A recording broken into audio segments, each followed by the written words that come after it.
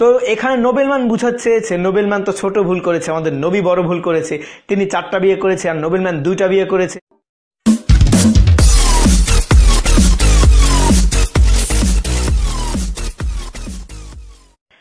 আসসালামু আলাইকুম প্রিয় দর্শক, কেমন আছেন? আশা করছি সবাই খুব ভালো আছেন।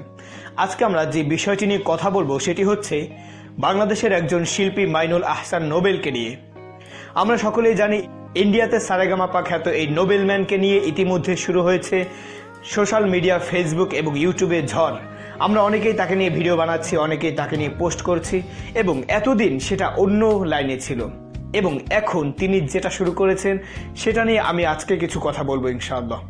আপনি যদি আমার চ্যানেলে নতুন হয়ে থাকেন তাহলে সাবস্ক্রাইব করে পাশে রাখা বেল আইকনটি বাজিয়ে দিবেন নিত্য নতুন ভিডিওগুলির আপডেট পেতে।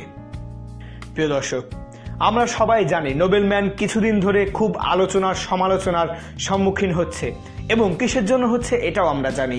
তিনি তার একটি গানকে প্রমোট করার জন্য, গানের প্রমোশনের জন্য তিনি বাংলাদেশের যে লেজেন্ড রয়েছে, মিউজিক ইন্ডাস্ট্রির যে লেজেন্ডগুলো রয়েছে, যাদের গান সে কভার করে, যাদের গান গেয়ে গেয়ে আজকে নোবেলম্যান এই পর্যন্ত এসেছে, তাদেরকেই চরমভাবে অপমান করেছে তার ফেসবুকে। তো সেটা নিয়ে আমরা কোনো কথা বলছি না, বা আমি কোনো কথা বলবো না। আজকে সেই লাইনটা নিয়ে আমরা কথা বলবো না, আমরা আজকে অন্য বিষয় নিয়ে কথা বলবো। সে যখন একটি পোস্ট করেছে তখন তার একটি ভক্ত তাকে কমেন্ট করেছে, কমেন্টে আপনাদেরকে শোনাচ্ছি। কমেন্ট করেছে, তাও ভালো, আপনার মতো 2টে বিয়ে কেউ করেনি। তো সেখানে নোবেলম্যান তার উত্তরে দিয়েছেন, হজরত তো 4টা করেছিল, আমার ফেক নিউজ হিসাবেও তো আমি এত করি নেই। তো এখানে সে বুঝাতে চেয়েছে, হজরত মানে বুঝাতে চেয়েছে আমাদের নবীকে, যিনি 4টা বিয়ে করেছে, তো তার সাথে নবীকে কম্পেয়ার করছে, তার সাথে নবীকে তুলনা করেছে। এখানে আমাদের নোবেলম্যান আমাদের কলিজার নবী হজরত মুহাম্মদ রাসূলুল্লাহ সাল্লাল্লাহু আলাইহি ওয়াসাল্লামকে অপমানজনকভাবে এখানে কমেন্টই করেছে। কারণ আমরা আমাদের নবীর নাম যখনই শুনি তখনই আমরা সাল্লাল্লাহু আলাইহি ওয়াসাল্লাম খুব মহব্বতের সাথে পড়ি। এখানে তিনি তার নামটি লিখেছেন হজরত তো 4টা বিয়ে, হজরত, শুধু হজরত লিখেছেন। তো হজরত আমাদের নবীর নামের পাশে আমরা আরও কিছু লিখি, হজরত মুহাম্মদ সাল্লাল্লাহু আলাইহি ওয়াসাল্লাম, হজরত মুহাম্মদ মুস্তাফা সাল্লাল্লাহু আলাইহি ওয়াসাল্লাম। আমরা এগুলো আত্মসম্মান দিয়ে আমরা এই নামগুলো উচ্চারণ করি, কিন্তু এখানে সে হজরত তো 4টা বিয়ে করেছিল, শুধু হজরতকে আখ্যায়িত করেছে, এবং তিনি 2টো বিয়ে করেছে এবং নবী 4টা বিয়ে করেছে।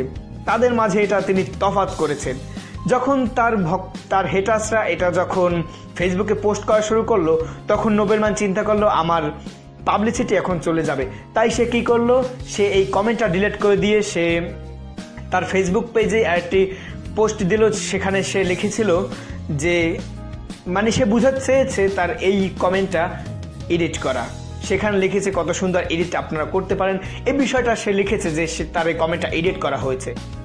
সে এইটা বুঝে নেয় যে তার হেটার্সরা তার মতো গাধা না, তারা সবসময় সতর্ক থাকে, সচেতন থাকে, এবং সেই জন্যই সে যখন ওই কমেন্টটি ডিলিট করে দিয়েছে, অনেকেই এই কমেন্টটি স্ক্রিনশট দিয়ে রেখেছে, এবং শুধু স্ক্রিনশট না, অনেকে স্ক্রিন রেকর্ড দিয়েও রেখেছে।